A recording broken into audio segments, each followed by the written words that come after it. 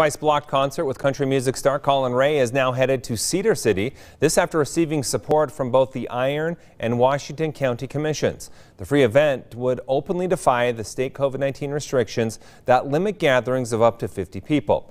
The organizer says he hopes to have a few thousand attend. ABC4's Katie Corrales reports.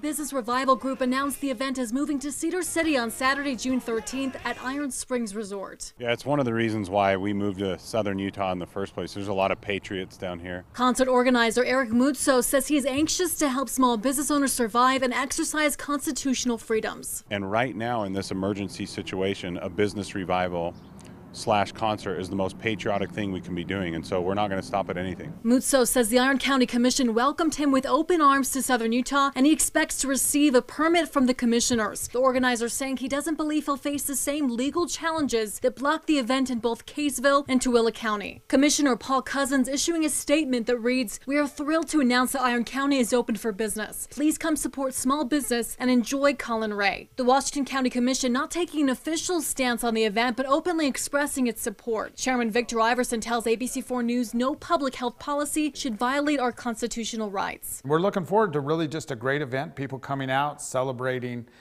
music, celebrating freedom. Commissioners in Southwest Utah saying they're pleased with the organizers' plans to ensure safety, who've arranged security, emergency medical care, portable toilets, hand washing stations, and donated masks. The Southwest Utah Public Health Department, however, is expressing concern and hoping attendees are social distancing. This amid what is considered a surge of COVID-19 cases in the 5-county district and the area's highest total hospitalization since the outbreak began. The total number of cases quintupling since May 1st at 524 current cases.